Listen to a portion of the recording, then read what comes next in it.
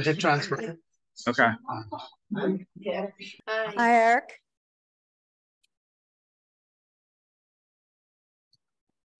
Okay. I guess we're make it interesting. I don't go to bed. I have such a headache.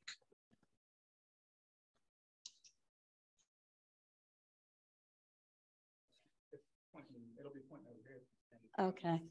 All right. I tend to walk around. Let me make sure you can see me. Oh. Oh.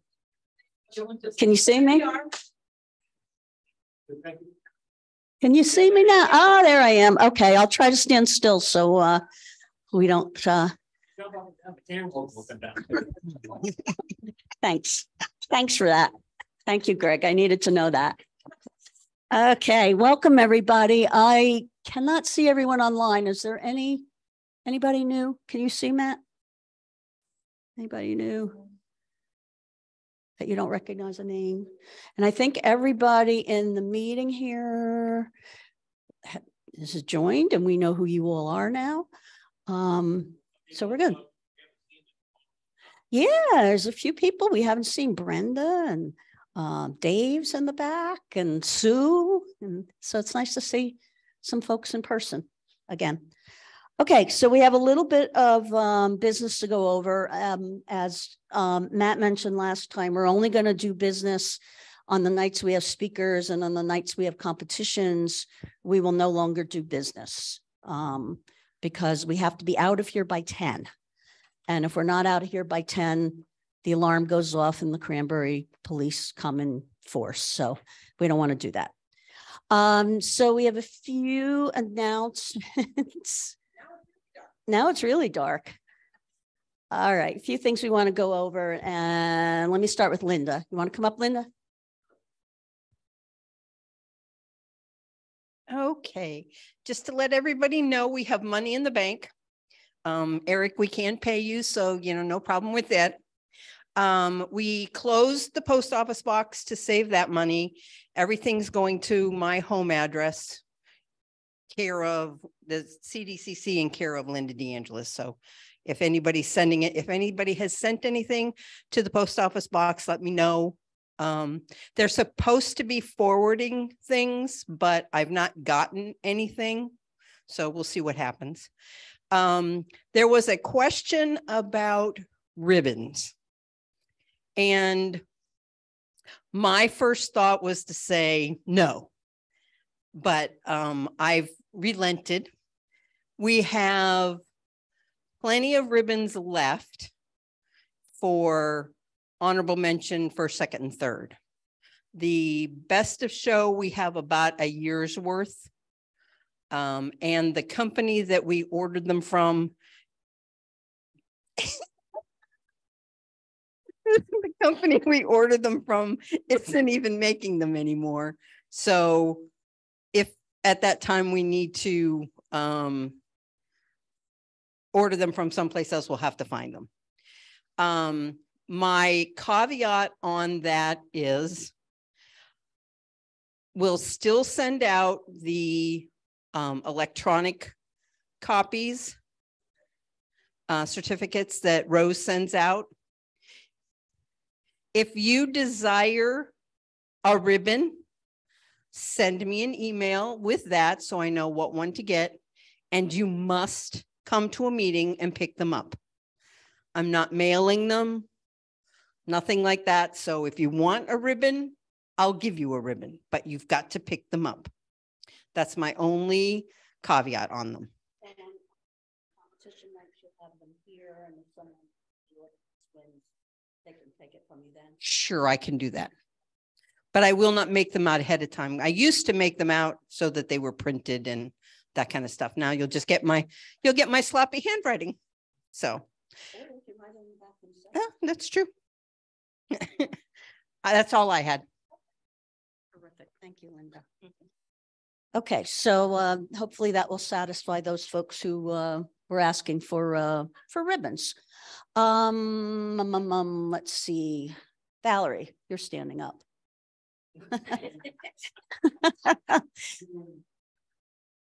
Valerie's going to announce next, our next speaker, maybe.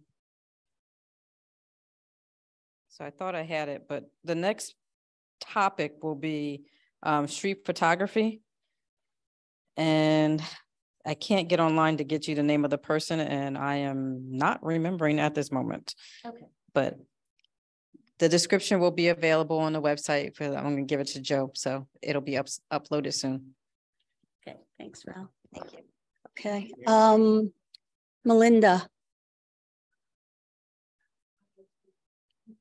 We're gonna wing it. And we can show on screen what how to vote. Oh, I don't think that will show on how to do it. Thank you. I can't be confronted that. So PSA, the PID, the projected image division, round 2 ends tonight at midnight. So if you haven't voted, please vote. There's 2 categories, the color and the monochrome. And what did I want to say? So How do we vote? oh, you want me to go through that whole thing? Okay. Competitions. So in order to, and only members in levels 2, 3, and 4 can vote. Level 1 can view, but they can't vote. PSA, I can't even see that. Yes. Okay. PSA vote. Click on color, view. Yep. And vote. And then you score them. Okay. Record your scores at the top. If you don't, they won't count. Go back down to monochrome, view and vote. Same thing. Record your scores. There you go. Thank you, Matt, for your lovely picture. You stole that from me. Yeah.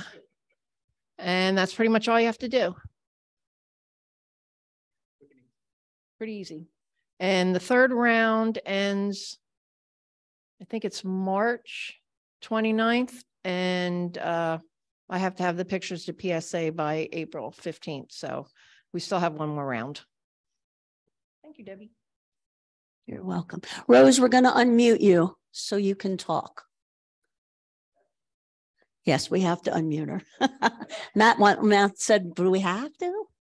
Well, it's up to him. All right. So I only have like really one thing, 2 things maybe. One, I'd like a little bit of feedback on the newsletter, how, if people like it, the format, and 2, if there's anything that they'd really like to see in the newsletter. I've been trying to roll out different things each month and adding to it, but some ideas would be really helpful.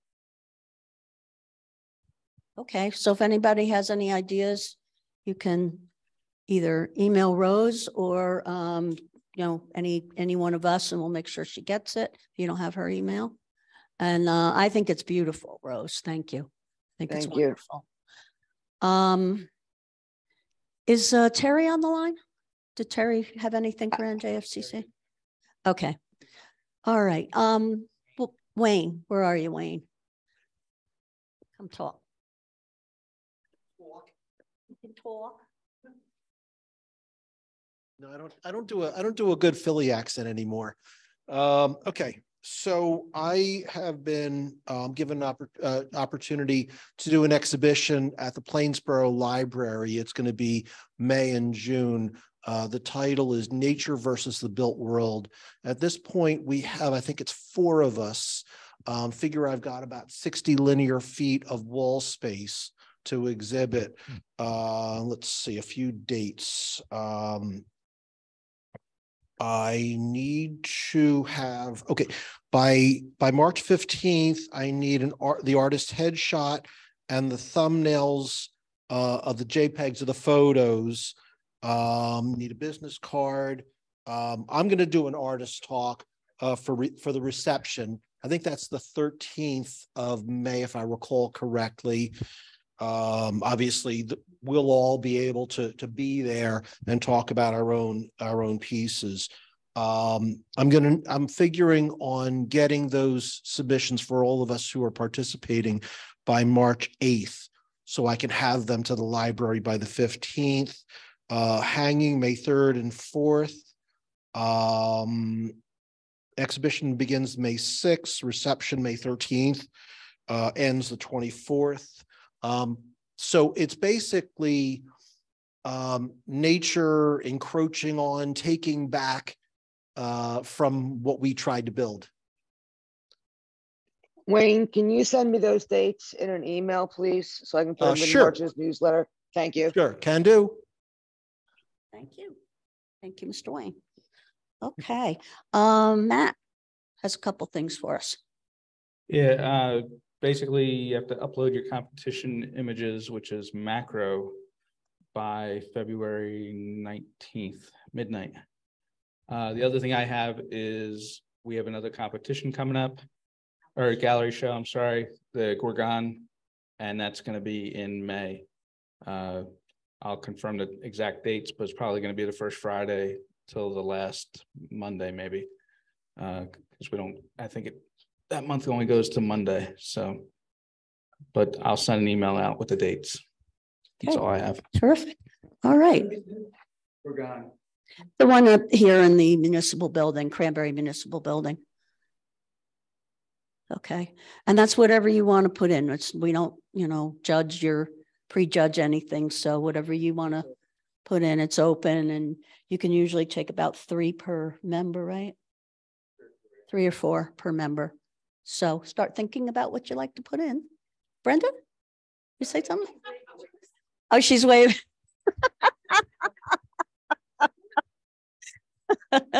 We're amused by cameras. It's novel. This is the first time Brenda's been here in a while. Okay, would like to announce our speaker. Where did he go? He's up there? Okay. So our speaker tonight, the program is going to be high-key, low-key photography, and our speaker is Arik Gorban. Arik is local, somewhat. I think you're in Flemington, you said, right? Oh, you can unmute him. Yeah. You can unmute yourself. Yeah, sorry. Yes. In Bridgewater. Bridgewater. Okay. It's pretty close. All right. So Arik is a photographer and a photo instructor, focusing on the creative aspects of the photographic art form. He has over 40 years of experience in the complete photographic process, including analog photography, darkroom work, and extensive digital imaging. His digital imaging experience includes 25 years of using Photoshop, probably when it started then, and other digital imaging applications. He frequently judges photo contests, presents on photography, exhibits his fine art photography. He also photographs events, conducts workshops with focuses on creative aspects. His street photography workshops are conducted in New York City and Philly. He was the curator of the Small Town in Black and White Photography exhibit at the Hamilton Street Gallery in Boundbrook, New Jersey, and a judge for multiple juried exhibits throughout the state. He's an active speaker in camera clubs, including special presentations for the Cosmopolitan chapter of PSA, the New Jersey Federation of Camera Clubs Conference. Arik is the recipient of numerous awards and photo contests, and his work has been published in the U.S. and internationally. So welcome, Arik.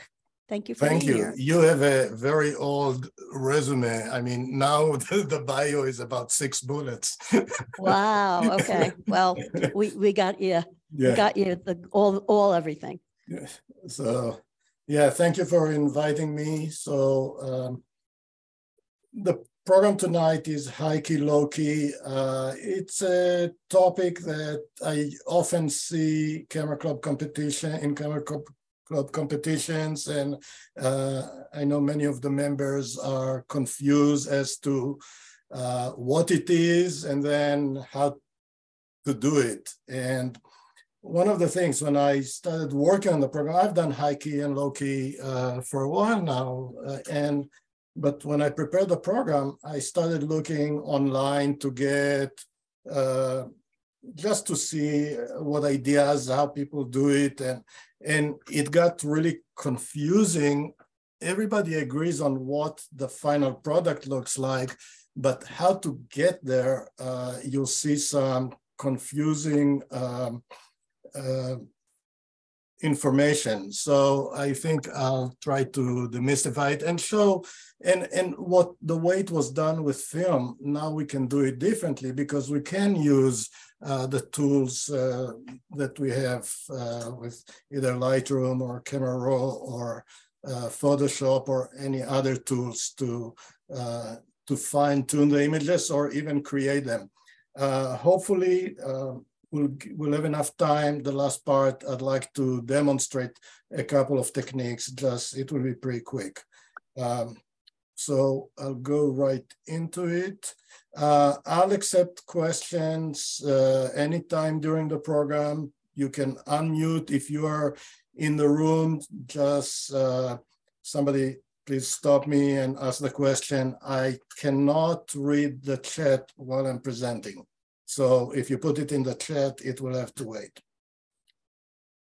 But I don't mind being interrupted.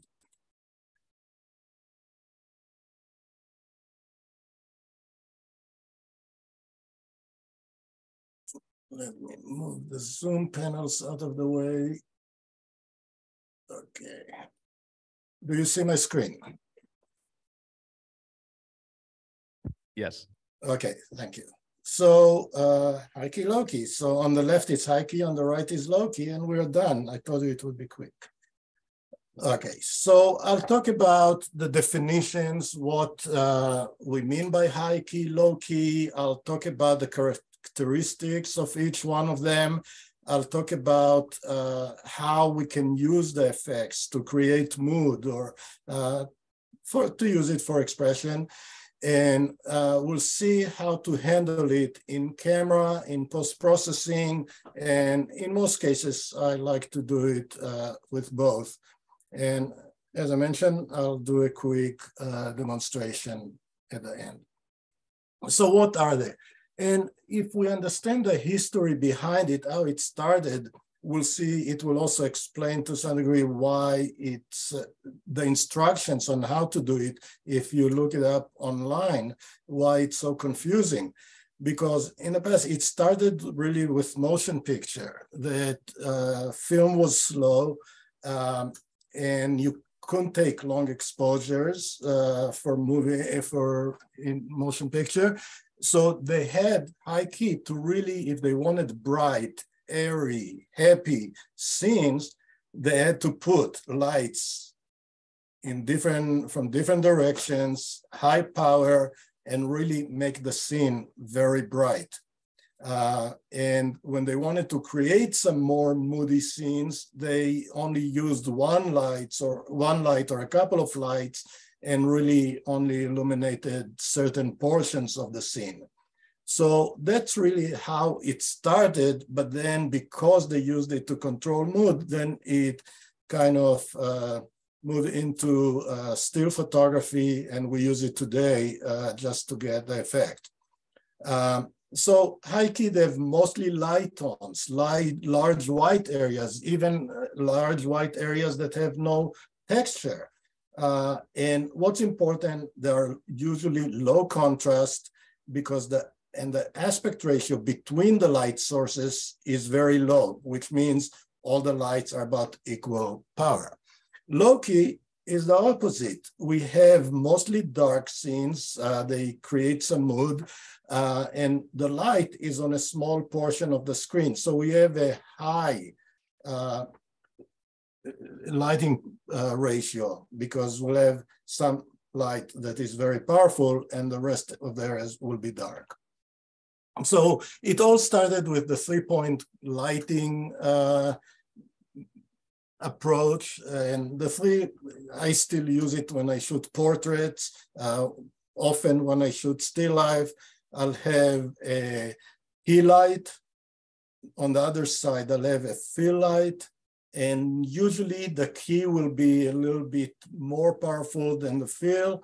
And then we'll have the backlight or kick light to just give some light from the back, separate the subject from the background, and create some, if it's a person, create some nice light on the cheekbones.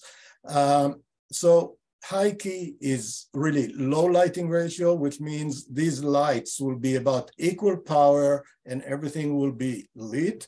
Low key will be high lighting ratio, which means the key light will be bright and the others will either be off or very low power.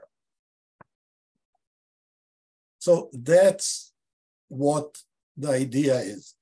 But what's really important to remember is the low lighting ratio versus the high lighting ratio. So one, we have equal lighting, very bright. The other one, we have relatively dark scene with high ratio. So one light source is stronger than the others. But do we need a lot of lights? And that's what you'll see. So I'll show you two very simple examples.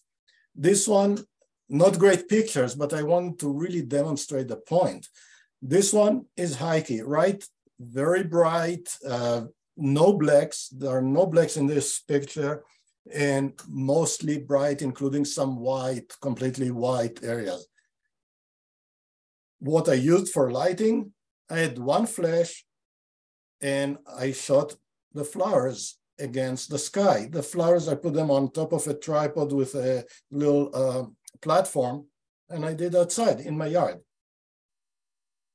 The same flower, the same flash, and exactly the same location. And I did low key. All I did, I turned about 90 degrees. Instead of shooting up towards the sky, we have probably about 30 feet from where I was standing, we have dark evergreen trees. And they were in the shade, so they were very dark. Because I used the flash on the flowers, the background really dropped to be almost black. So here I created high key, low key, mostly in camera with a single flash.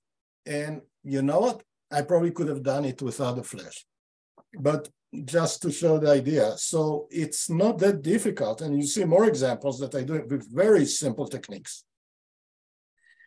So if we look at the histogram of a standard normal picture, it's pretty equal. Usually there is some ramping here, a little bit higher in the center of the, these are the brightness, the distribution of the brightness of the pixels. So each, actually the number of pixels at each level of exposure. So normally in a standard picture, we'll have a pretty flat or a little bit of a curve and it normal picture. If we look at high key, we'll have almost no pixels with low exposure and we'll have a big pileup on the right-hand side with the bright pixels.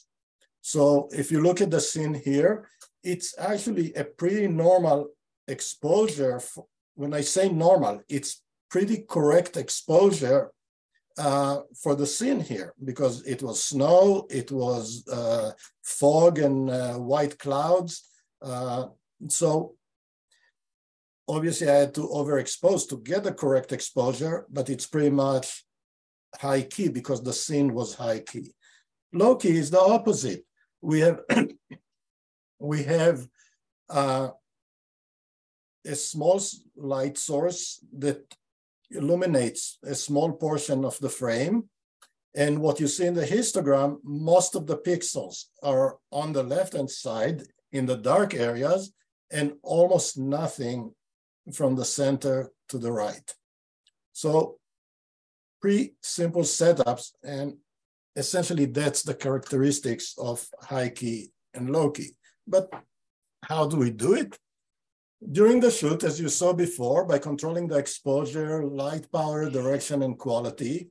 So you can see I did some of the examples that you see tonight are with a small setup on my kitchen counter. I put a whiteboard on the counter, a whiteboard, not a board, but white paper as a background. And what you don't see on the right-hand side, there was another white board to be a reflector. The only light here is from the window on the left. So over here, there's the kitchen window, not even a big window. So, you know, when you read online that you need to have multiple light sources and powerful light sources and all that, not necessarily, especially when you have a stationary subject, because then it's not moving, you can take long exposures. In this case, my only light source was the window light, and on this side, on the right-hand side, I put a reflector. So if you look at the picture, we have a high key picture. Low key at the bottom here, also done mostly in camera. I did all series of photography, taking pictures between 11 p.m. and 3 a.m. in 20 towns in New Jersey. Called it Empty Street at Night. As you can see, it was not exactly empty. It was just before closing. And I did in Photoshop, you can see a little bit of an S-curve.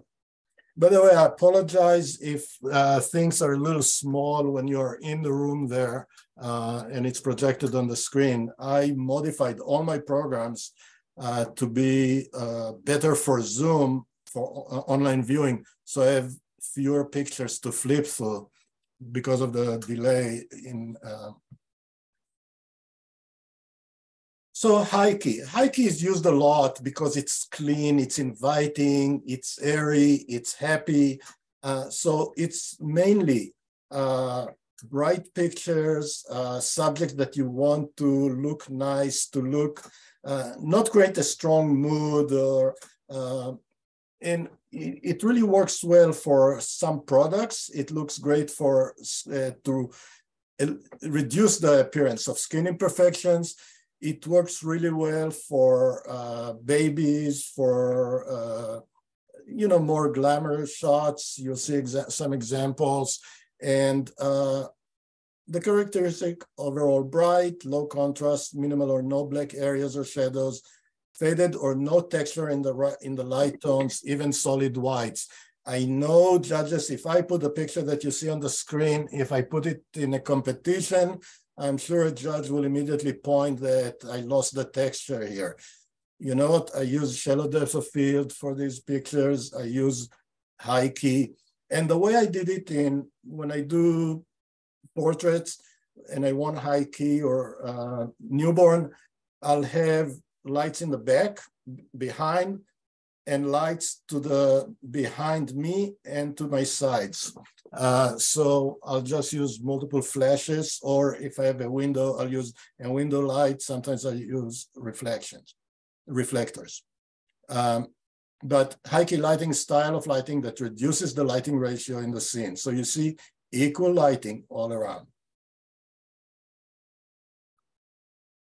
Now, some people, and I've seen that in competition, they think, okay, we'll just overexpose and we have high key, or underexpose and have low key. And you don't want to do that. You want pictures that either the scene works in high key or low key, or you can make it work.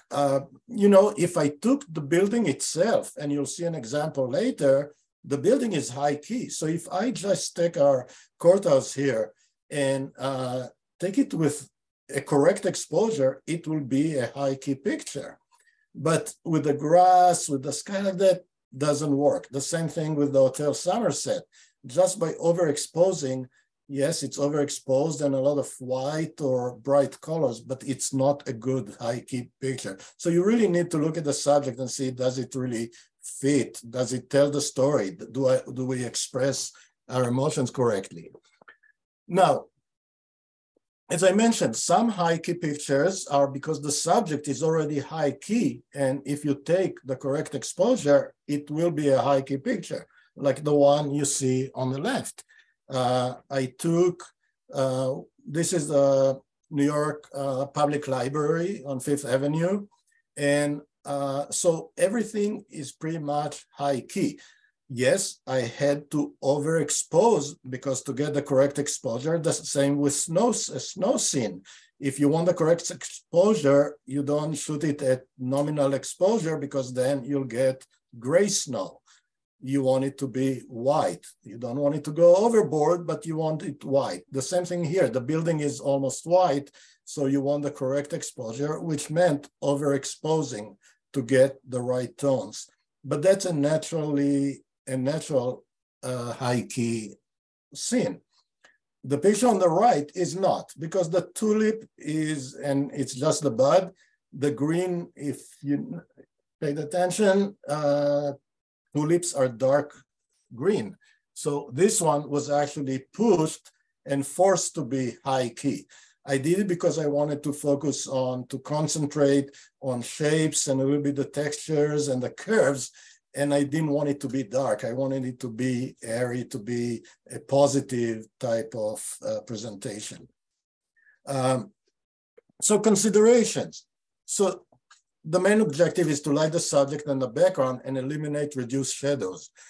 So front light, preferably soft, because if you have harsh light, you'll have shadows to deal with. Multiple light sources that wrap the subject, but it can be a single light source and a reflector to balance it, like I've done here.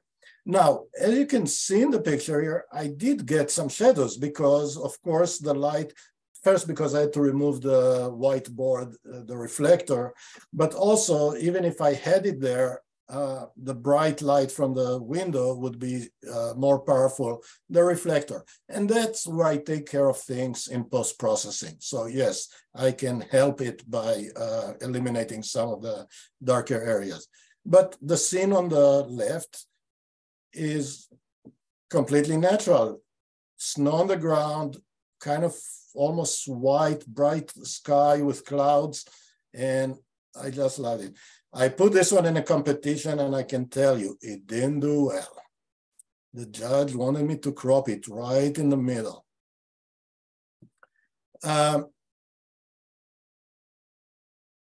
So, as I mentioned, works well with more glamour. She's actually an actress.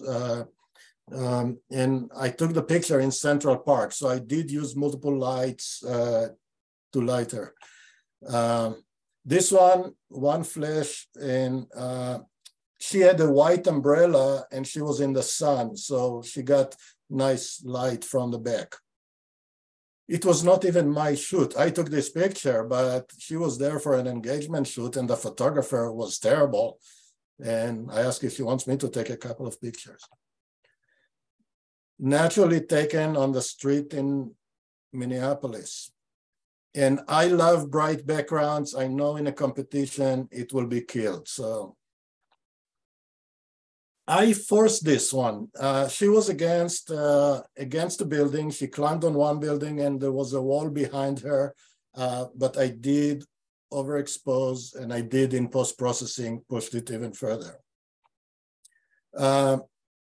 This I did just recently, and I had two flashes pointing behind me and to the side. There was a big window or the door with light coming from her left, and I put another flash on the wall behind her, kind of towards the ceiling, so you don't see a spot from the flash. And in post-processing, I kind of cleaned up a little bit. Their bedroom was all white. They had white on the bed, the cover on the bed. Also, I did that with 3 flashes. One was on the camera pointing to the wall behind me, and 2 flashes to the 2 sides at an angle, so light came back and wrapped the scene. 3 flashes pointing to the ceiling. She and the baby were on the rug. Now, this one I wanted intentionally to make high key, definitely not her skin tone. She is Indian, so she has much darker skin. So these are the type of things that work with high key.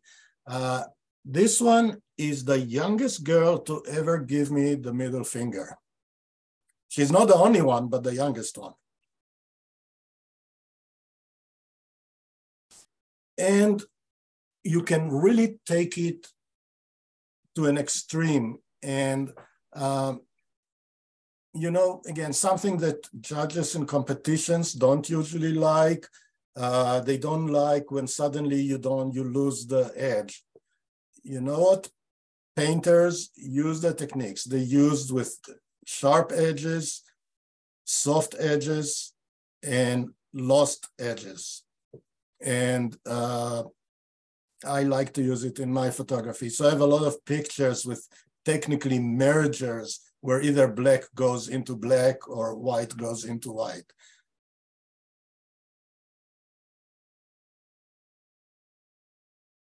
Just a few more examples. They're both, he's an actor, she's an actress, and they needed pictures for their flyers and stuff.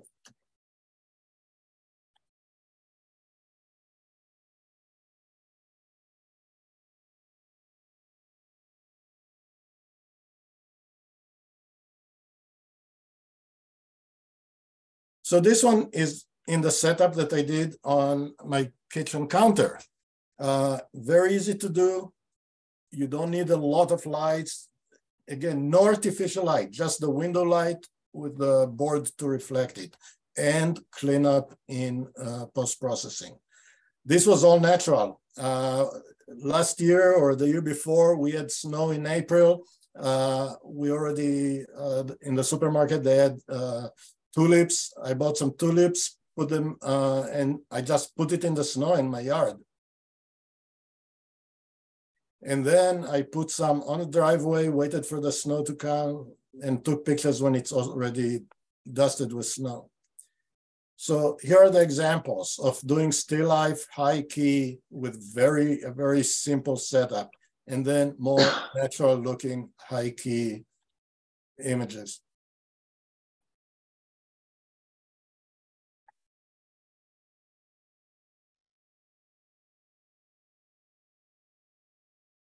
These are stolen from my bad weather program. Yeah, this one, I had to wait a long time until I got only one person on the steps. Either nobody or groups would go up or down. It's in MoMA in New York. And this is the courthouse. So you can do high key with bright subjects, just with a correct exposure, which is using the positive exposure compensation.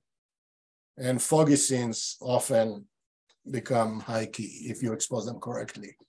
So low key is about setting mood and creating. By the way, any questions before I go into low key?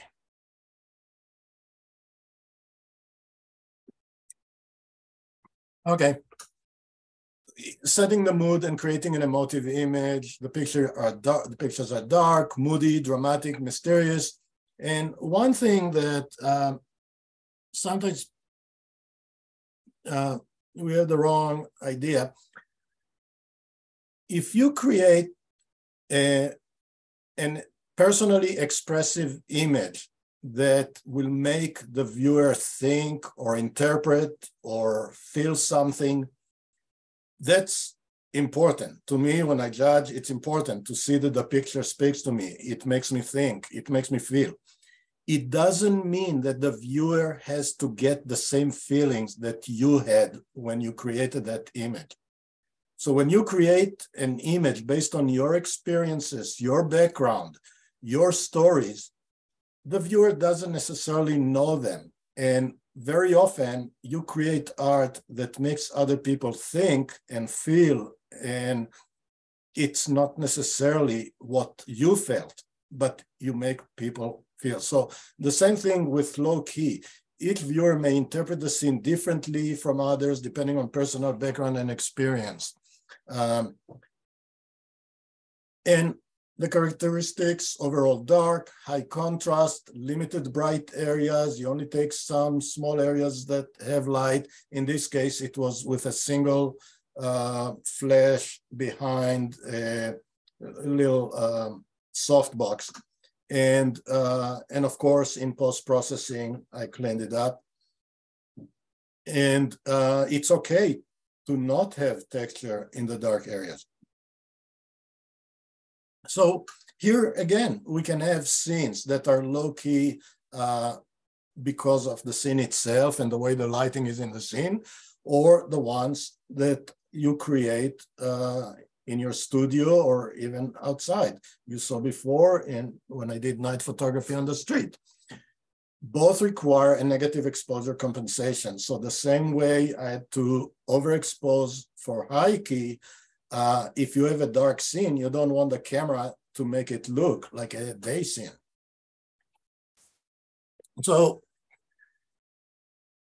as I mentioned earlier, we want to keep things dark. We want to illuminate, to control where the light goes and limit it to certain areas of the picture. So, two scenarios here. This one with a watch and coins. I pretty much put it on a dark background in a relatively dark room. And I used a single flashlight to just shine the light on a narrow area. I actually put some tissues over the flashlight so it's not so bright. And the setup on my kitchen counter, essentially the same idea, but reverse of what I did with the high key. Put a blackboard in the background, a blackboard in the base. And then what you don't see later, I put a blackboard here. And I also restricted the light that came through the window. So I put something to block most of the light from the window. So I wanted to have mostly the light from the candle, but not only. There was a little bit of light coming and you can see the reflections here. Or you can do with almost no setup. This is, by the way, the same girl that you saw in front of the library. She's my grandson's au pair. This was in Pittsburgh in my daughter's house. She has a sunroom and we were sitting not close to the window, but pretty far from the window in the late afternoon before it got dark. And it's all natural light through the window. That's all that we had. I shot her against the fireplace that had dark bricks. And as always, in post-processing, I was able to control the light a little bit or control the way it looks. When she came, I asked her to take the pictures. She came to me with a white t-shirt. I said, no, I need something dark. Because again, you want the scene to fit the mood, fit what you want to do. So I needed her to wear a dark, she put a dark sweater. My grandson, in exactly the same spot as she was, I just had him turn more, she was completely in a profile picture. I wanted him to turn a little bit towards me. So I got a little bit more of his face, a little bit more, both eyes, and get kind of the light splitting over the middle of the face. But again, no accessories. It was all done with window light. That's it. The right background, the right clothing, and I got him. And this one I just used with in a completely dark room, and I did it with light painting. So she was in just sitting on the chair, and I took a flashlight. The camera was for 30 seconds on the tripod, and with a flashlight, I painted her with light to create that effect. And I did the same here. And it's the same girl. So the 30-second exposure, she sat for 10 seconds. Then I turned off the light, asked her to go and stand behind the chair and lean on the chair. And then I turned on the light for 10 more seconds and painted her and created, it's one exposure just with her moving and two lights. Naturally, and then you can do some vignetting and get the effect. Almost straight out of the camera, there was one light above her This was at 1 a.m. In Morristown. It was the last Thursday of the summer break. There were most of the streets were empty, but the main street had a couple of bars. So there were some young kids there. And she had an argument with some of her friends. They were standing on the other side of the sidewalk. I asked her if I can take a few pictures of her. So I did not use any lighting. It was all from the store had a sign with a light. So it was right above her. And window light, just on my dog was on the couch, I took the picture. So more ideas for low-key. This was taken in a museum. Now this one is completely fake, and you'll see the picture. This is the picture.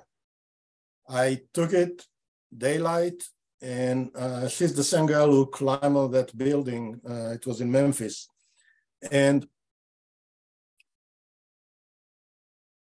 I just used in Camera Raw, and I use Camera Raw. You can use Lightroom. It's exactly the same tools. I use Camera Raw. I use 4 masks, and I'll demonstrate it later. But I dark gradients from the sides here, dark gradients from the left side, and a little bit brightening of the face in the center. So this was all done in post-processing. And these are from the setup that I did on my counter. A little bit cleanup in post-processing. So if there are any leaks of light, I eliminated them, but pretty much just with the little window light. And this one, I used the flash. I put the flower against, but like 6-7 feet from a gray background. I just put some blanket on our TV screen, the big screen, and it was my background. And then all I used for lighting, one flash that pointed to the left, to the wall on the left, and the light was reflected into. So it was soft, came back to the flower. I didn't want too harsh, and that's it. One flash, and the same thing here. Pretty natural. Pretty natural. So you can find scenes that have low-key illumination just out there. And this one, the same setup on my counter. So as you can see, it was more than, so the window, we still get some reflections from the window, but I needed some light to come in.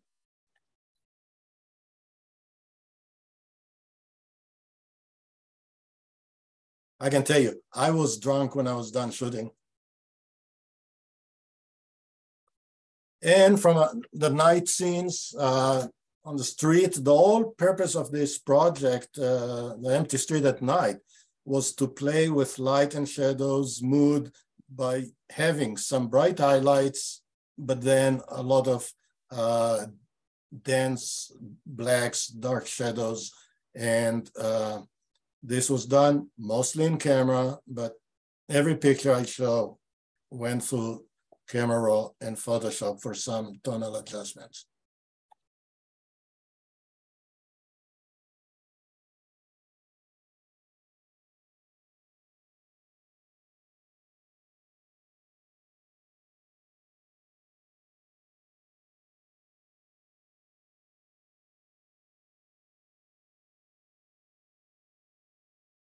Now, you don't need fancy equipment for that.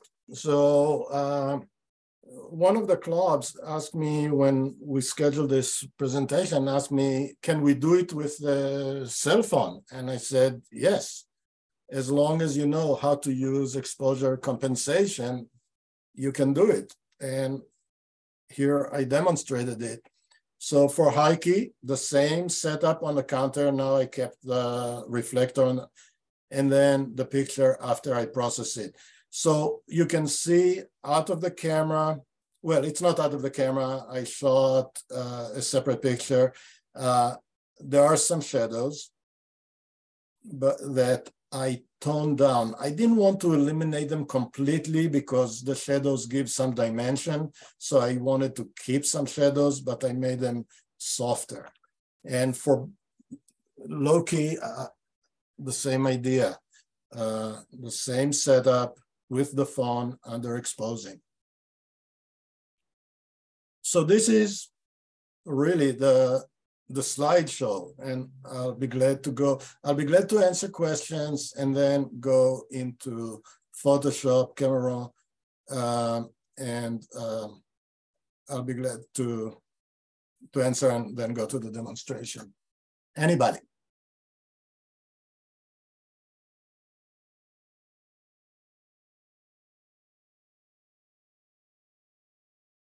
Nobody?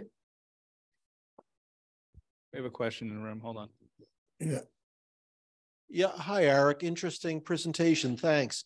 So your presentation reminds me of a shot that I took in a castle in Germany. And when I took it originally, or after I took it originally, I thought, no, I should have turned up the ISO. But maybe it's a good low-key shot. Yeah, I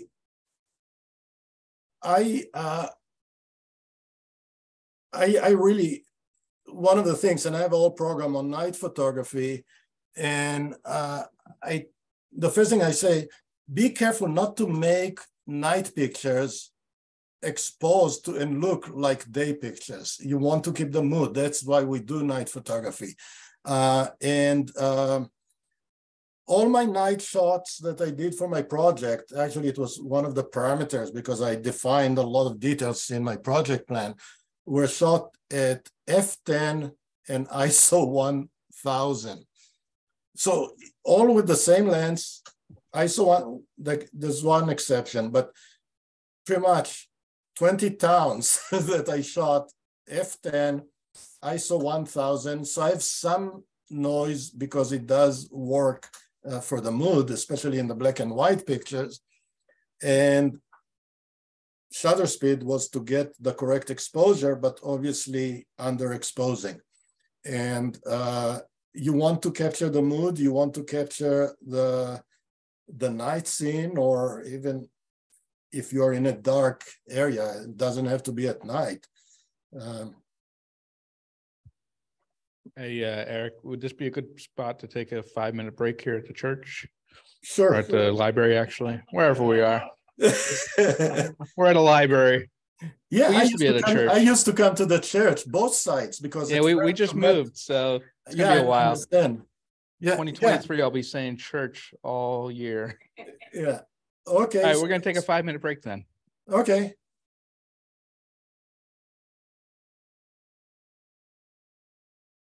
If anybody wants to unmute themselves, they can. Yeah, I stopped the sharing, so I'll go back when I go into Photoshop.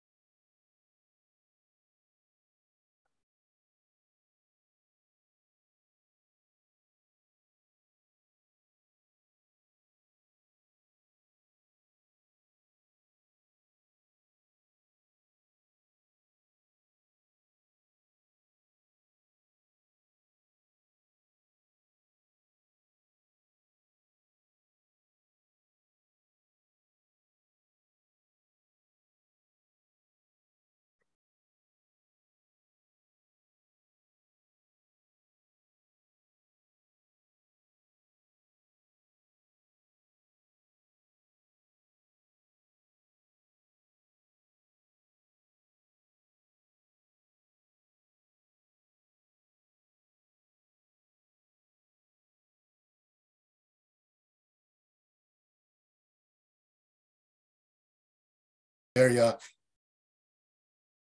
very little area to be lit. And this one is minus negative 3.67 EV. So 3 2/3 of a stop underexposing. how I pick these numbers, you know, we have digital cameras. We can see after we take the shot how it looks like.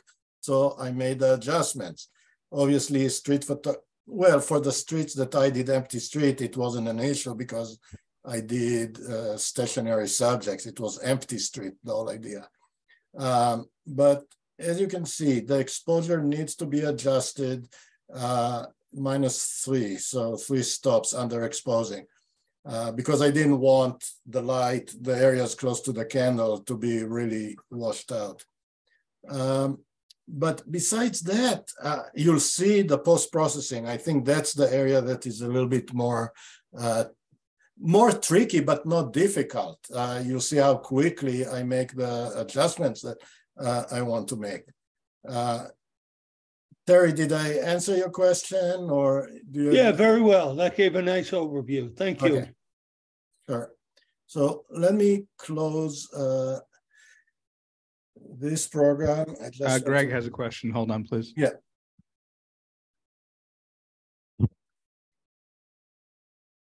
Hey, Arik. So on the picture that you have highlighted right now with the candle. Yes. Yes. So do you ever do anything where you try not to blow out the light of the candle itself, to where you use multiple exposures to, whether it be, what's it called when you? Yeah, I know. Like HDR, sort of that kind of HDR. thing? Usually, so this is another thing where sometimes I do. In this case, I did not. Also, when I do, and sometimes I'll just paint some tone into it, which I believe I actually did here. For this, I didn't do any HDR. And for my night shots on the street, out of a few hundred pictures that I took, only one I needed to do HDR. But you see, when I do take this type of pictures, you know, I'm not trying to get the right exposure on the light source itself. So actually, when I talk about night photography, I say I meter the light close to the light source, but not too close, because I'm not going to try. If I'll try to make this one look, let's say, yellow, everything else will go black. And, you know, a lot of the scenes I'm not, well, obviously these pictures I was on a tripod, but the light sources, I don't care. If I need to do something in post-processing, I'll do it in post-processing. Okay. So,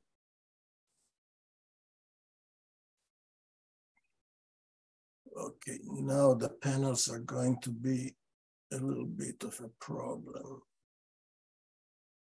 Let me try. Okay, so I'll take a picture that is generally low-key, because I have, and this was just my grandson outside against the wall that was in the shade. So it's easy to take a picture like this and really, and I'm not going to go to a lot of things right now because I'll do a lot of other cleanup if I really process it. So you see, just by starting, and you can make it low key very quickly. I just love the new tools that we got with Camera Raw or light. Oh, the panel is. I thought I moved it to a place where it will not irritate me, but no. Okay. Go back to the mask.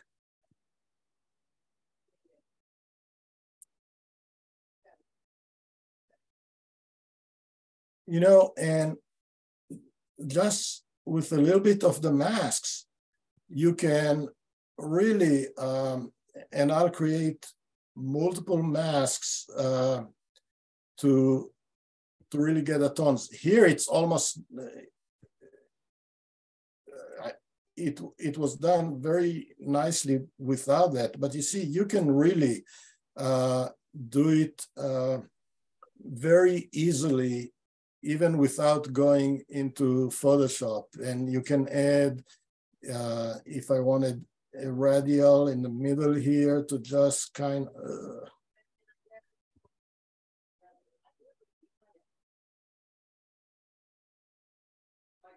and maybe increase the exposure a little bit.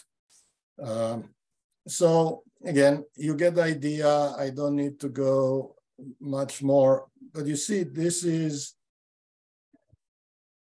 a pretty simple way to create high key, low key.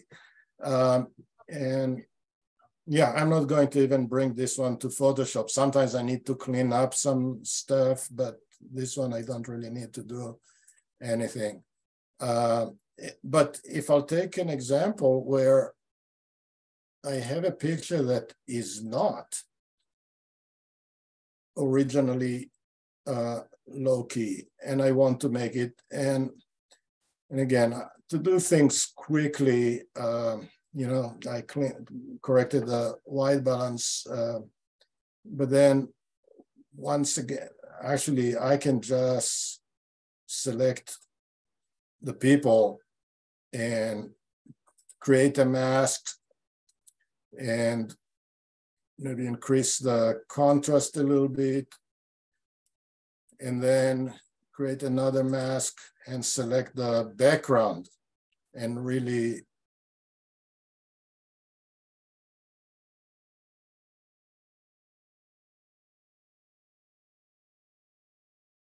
darken it.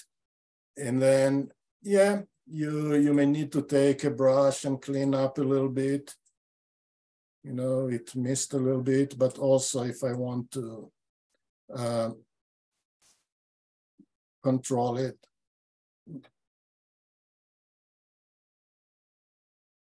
And, oh, this was not a good way. And I'm doing everything with the mouse now, not with the tablet. But you can really, if you got a picture that really has the right mood and the right, the right ingredients for high key or low key, you can, with post-processing, really, really improve it. You know, something that you can do very quickly. Any questions before I exit this one?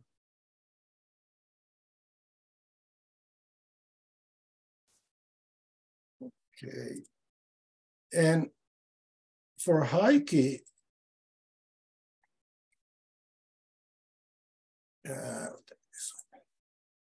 so this is really the raw file. You saw the picture in the presentation.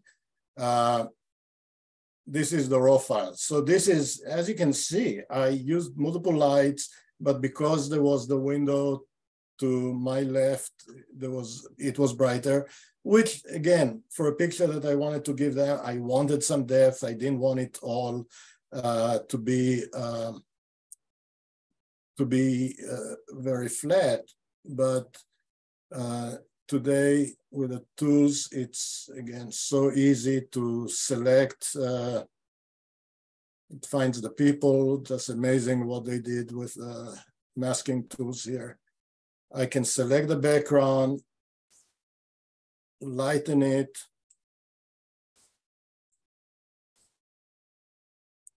and well, I can go even further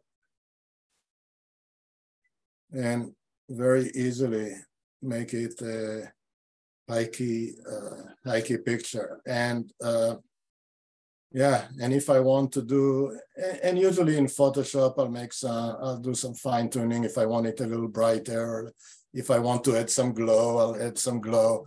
And of course, for a picture like that, I would definitely crop it and get rid of the jeans. Definitely is not what we need in this picture.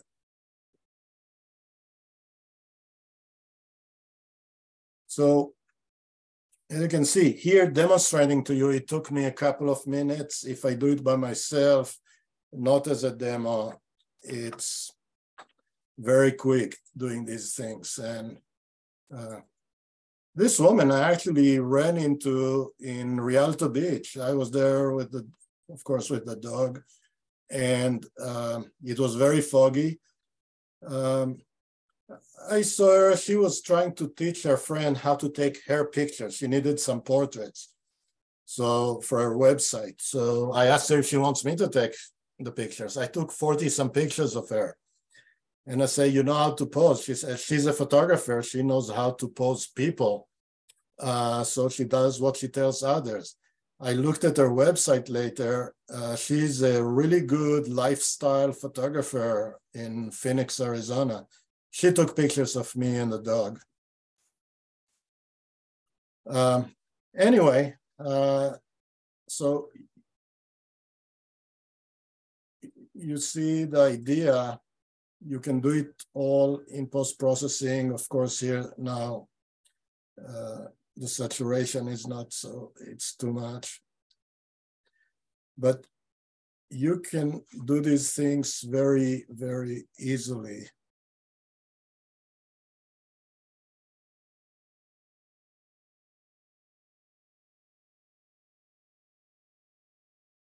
Here we go. And if I want, sometimes I'll pull the blacks a little bit more. So we see a little bit more definition. Any questions?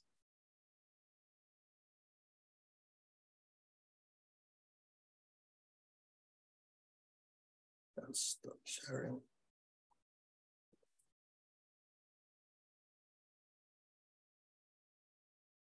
You guys are quiet.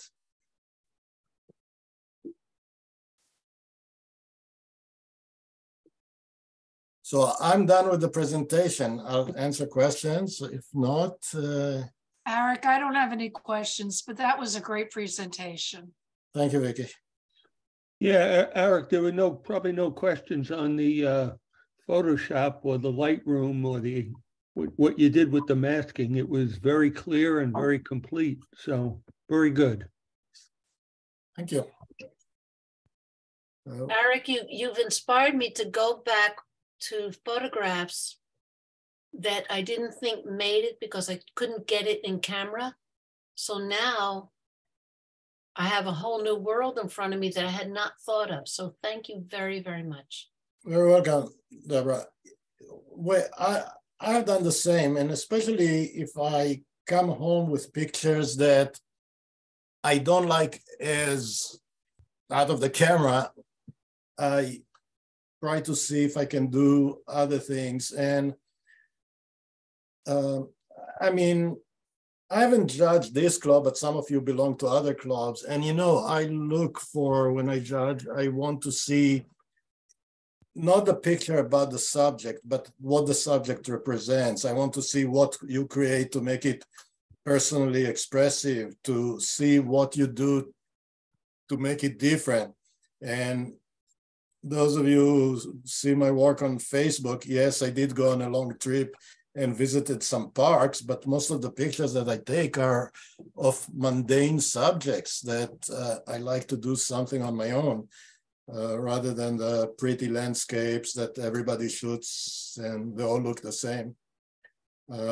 Heike and Loki, I've done, as I said, before I prepared the presentation, I've done it because it's a way to create some picture that express either happiness or positive or a little bit more moody and maybe not the happiest pictures. Well, Arik, thank you very much. We really enjoyed your presentation. And a couple folks in the audience here were saying, wow, he makes it look easy while you're doing your Photoshop.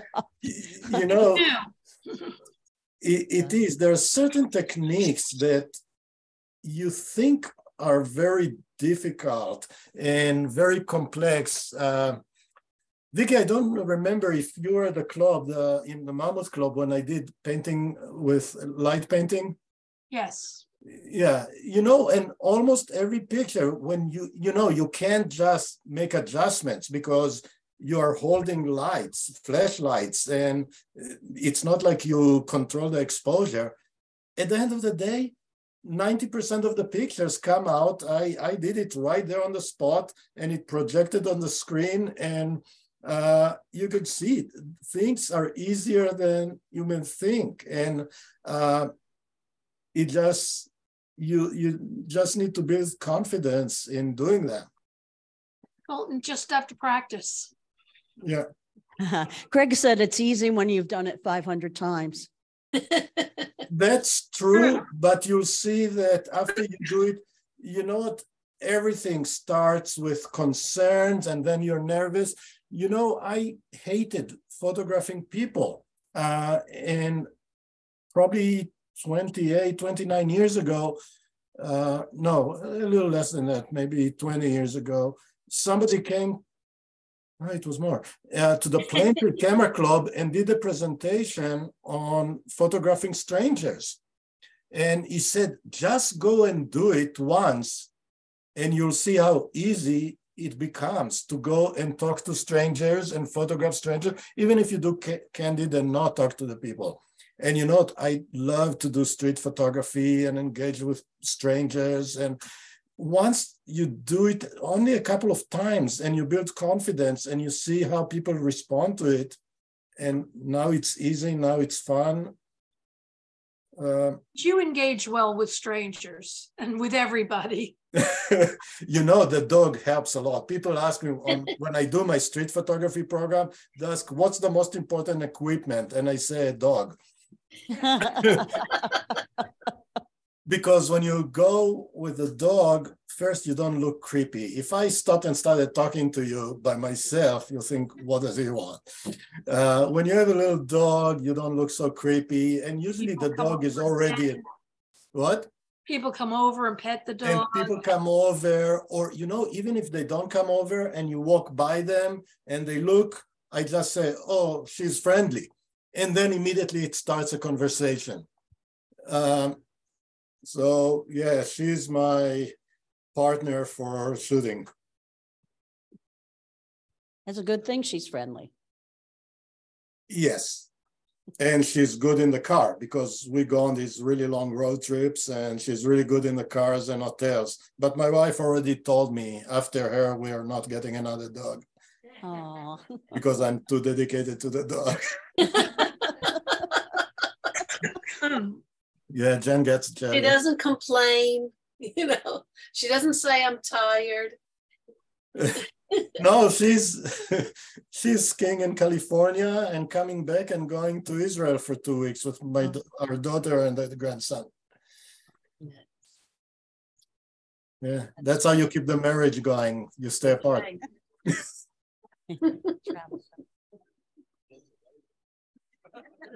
Yeah, Vicky knows what we've been through. Yep. Well, again, thank you very much. We really enjoyed your presentation, Arik. We're going to turn the lights on now. We have to get out of here by 10. Yeah. Yeah. It was Thank you great very seeing much. you, Arik. I appreciate the invite. Thank you. Thank you again very, very much, Arik. Good night. Oh, one last question. You give workshops or lessons?